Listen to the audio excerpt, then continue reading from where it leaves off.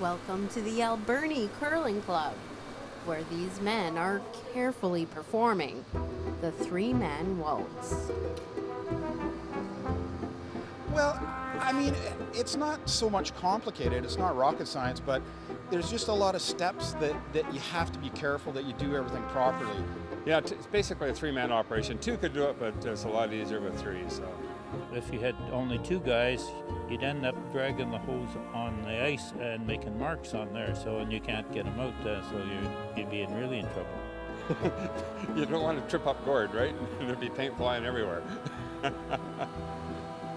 Okay. So these guys aren't really doing the three-man waltz, but what they are doing is a bit of an art form.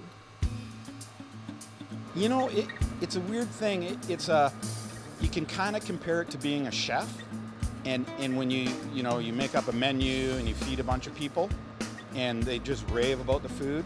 It's the same thing with ice. If you have a major bonspiel coming up and you do your best to make the best ice you can, and people just love it, well, you're golden. Now, the thing about making ice in a curling rink is that it really is a long, drawn-out process, and you only have the one chance to get it just right.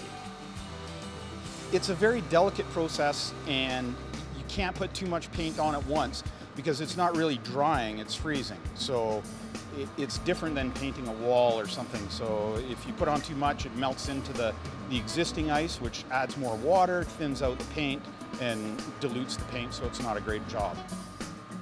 Step by step, lane by lane. These guys have a one-of-a-kind love for their sport. I got into curling way back, I think it was 1970. Some friends of mine, they dragged us in here, me and this other fella, and said, oh, you're doing this and you're doing this, and we stayed with it. So, yeah, it's 45 years now. It's like everything else. It's a team sport, and if your team's curling well, you do well.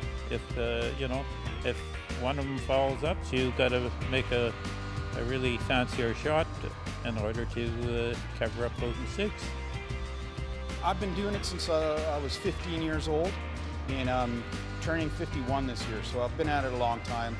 I've done Briars, I've done Olympics, I've done all kinds of ice making all over the country, and it's nice just to settle into a nice job with good people, a lot of fun here at this club. And now that the three-man waltz is wrapping up, the community is invited to check out the club and try out Gord's new ice. For Go, on Shaw TV, I'm Jenny Fortin.